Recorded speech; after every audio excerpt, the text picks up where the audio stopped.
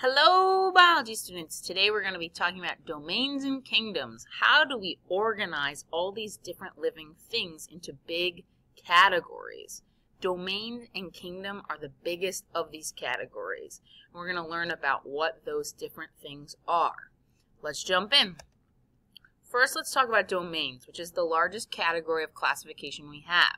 There are currently 3 major domains that we as scientists have decided exist. They are as follows: bacteria, archaea, and eukarya. When we think about these different categories, we're really talking about how we are branching out all living things into those 3 categories.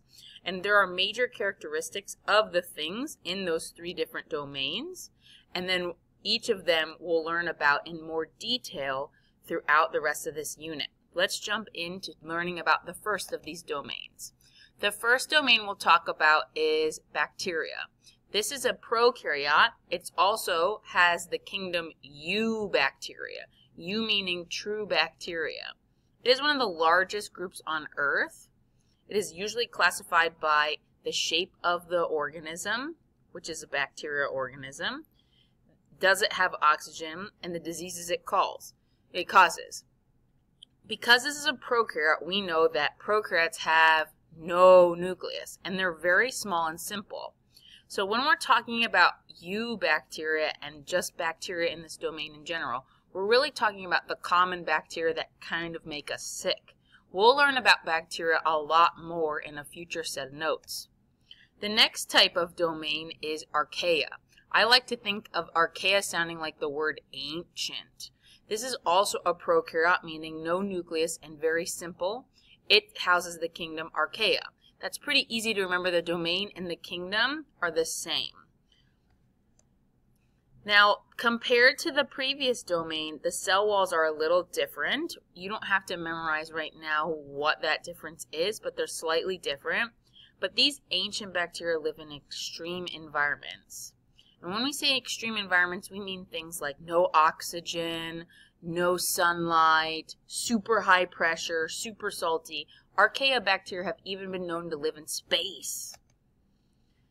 The last category is eukarya. Eukarya sounds a lot like the word eukaryote, and that's because all of the eukaryotes are in this category. Remember, eukaryotic cells have a nucleus. They're super complex, and they tend to be our multicellular organisms. There are some that are single-celled.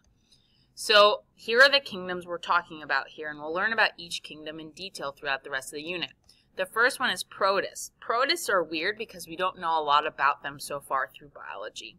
Notice that this protist is seen in a microscope. It has a whip-like tail we know is a flagella, and it's single-celled. But because it's a eukaryote, we know it must have a nucleus. We'll learn more about protists later.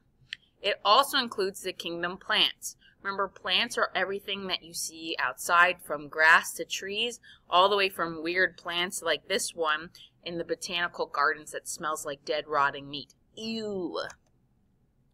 The next category is fungi. Fungi are everything from mushrooms to molds to slimes, and even our yeast that we use to make bread.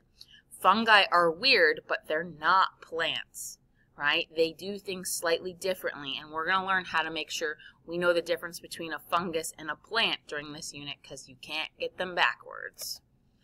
The last category is animalia, animals, which we're way more familiar with because we are one. And animals are everything from insects to octopus to humans, and even things that are super bizarre like this sea creature. Great job, guys, learning the basics of domains and kingdoms. In class, we'll practice this, and eventually we're going to learn about each of these kingdoms in way more detail, because you're going to have to be able to tell the difference between each of them. All right, see you guys then.